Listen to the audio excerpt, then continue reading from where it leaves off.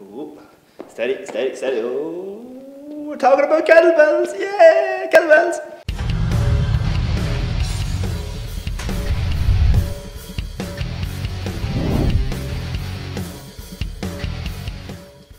Good evening, folks, and welcome back here to Team Mac Fitness Workshop for another video. Today we're going to talk about kettlebells. I've talked about them on this channel before and in other videos, and we showed you how to do a kettlebell swing in a previous video. But I've actually got some questions as well, and inquiries about like kettlebells that people have bought some and have got some over the last while, and wondering like what else do you do with them apart from the standard one that everybody sees people do, which is the two-handed swing. Well, actually there is a variety of exercises, so I'm just going to go through some of them today that you can learn. Some are a little bit harder than others, some have a little bit more kind of things to work on. But like I said, the main thing people always do is a two-handed swing, which is a great exercise. There is a couple of components to that, but as I said, we've talked about that before, so we just kind of briefly go across them. It is a swing, so remember it is a swing, it's not a frontal raise.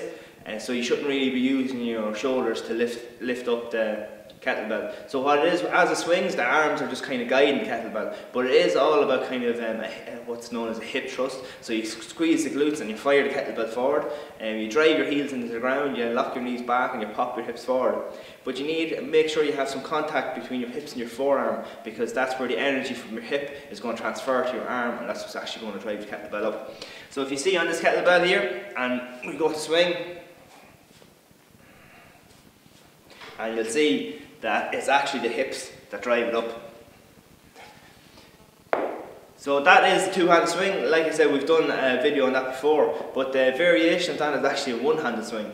And so you can do, if you're doing it on an interval kind of thing, you can do maybe 20 seconds right, 20 seconds left, change up that way. The only difference is from a two-handed swing to a one-handed swing is just the position of your hand on the kettlebell itself. So as you go to do a one-handed swing, your thumb will actually face behind you, okay? So you'll actually turn your thumb behind, so you see now that the handle of the kettlebell is actually in front. And as you swing behind, same idea, up and down. Now, the best thing to do is this other hand here is to get it going at the same time, and it does help you. Don't kind of put on your hip, because it kind of throws your balance off a little bit, alright? And then like that, you can pop it down, switch over. Don't forget, thumb is faced behind you, and we swing up and down. Same idea on that side. Now, so if you've practiced both a two-handed swing and a one-handed swing, then most of the other variations of different exercises we can do actually comes from the swings.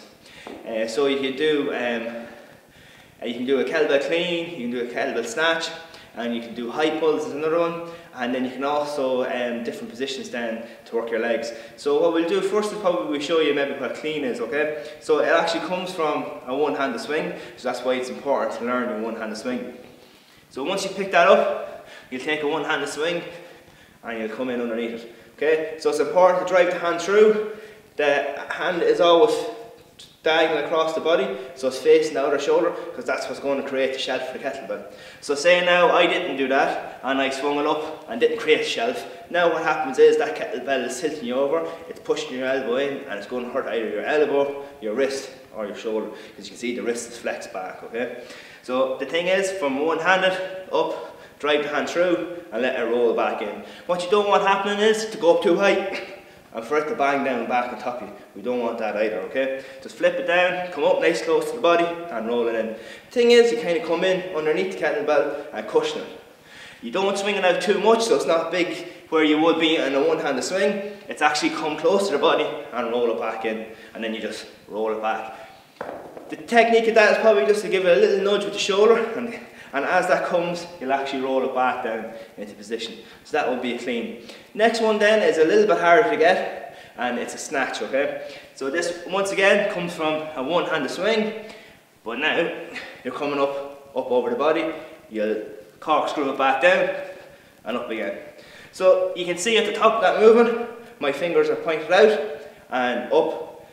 So you don't want to be holding on too tight, because the kettlebell does have to roll around you. Now at the start you probably will get a little bit sore in the forearm from a little bit of friction and stuff, but make sure the kettlebell isn't actually banging against your arm. because you will then get bruised, and your technique is going to be a little bit off. That's what that kind of means, because you always want to be able to roll your hand around the kettlebell. So don't grip the handle too tight, because that stops your hand rolling around the handle, okay? So then that's the clean, the snatch, the one-handed swing, and two-handed swing.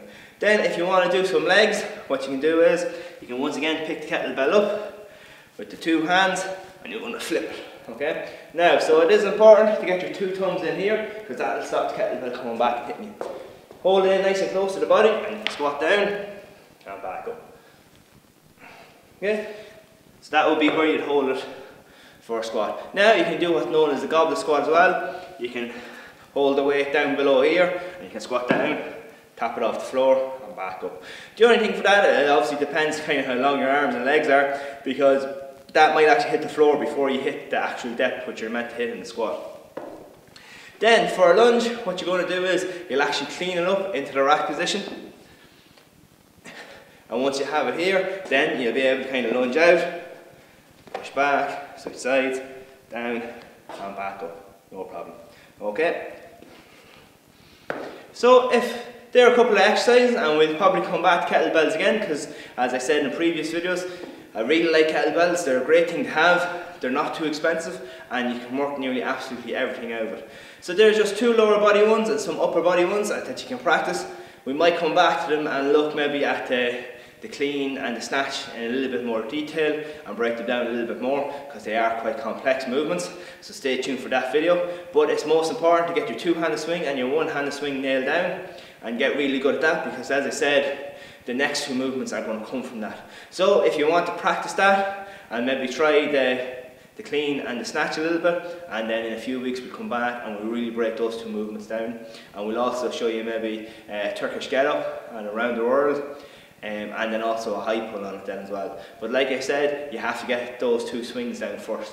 Then with the legs, it's just about where you want to hold it. It's nice and comfortable there for a lunge, the lunge position, and then if you want to do the goblet squat or the bottoms up squat, that's good as well, and you get your legs work too.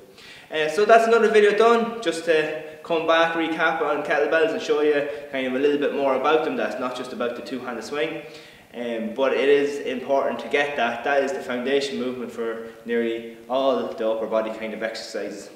And as I said, they're not too expensive. And even with one kind of weight, you can do multiple things, change reps, sets, you can go for 20 on, 10 off seconds. There's lots of variation to it. And as I said, you could get one from between 20, maybe 50, 60 euro, depending on what weight you're going to get. Usually kind of maybe to start off with, you'd probably be looking for an 8 or 10, but it obviously depends on your experience and stuff as well. You could start maybe with a 14 or a 16 and then work your way up.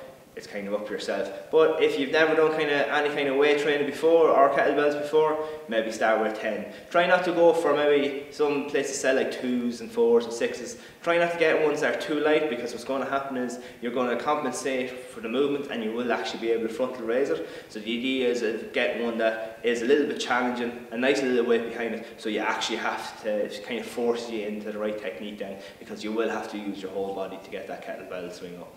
Okay, that's it for today. We'll catch you next week, and hopefully maybe you'll go out and buy a kettlebell if you have one somewhere in the garage or whatever. Maybe you get it out and dust it off and try a few of them. Okay, on to the next video. I'll chat to you then.